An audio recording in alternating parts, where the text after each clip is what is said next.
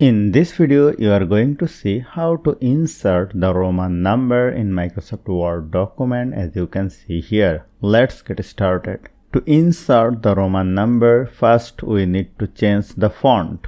Go to the font and choose MS Gothic and select this font. Now go to Insert, go to Symbol, go to More Symbol, and from the font the normal text is selected, and from the subset you should select the number forms. Then you will find the Roman number. Now click on over this, click on Insert, and click on over here and insert. You can easily insert Roman numbers like this, and here you will see the small Roman number. You can also select this. Now close it, select the Roman number, go to home, make it bold.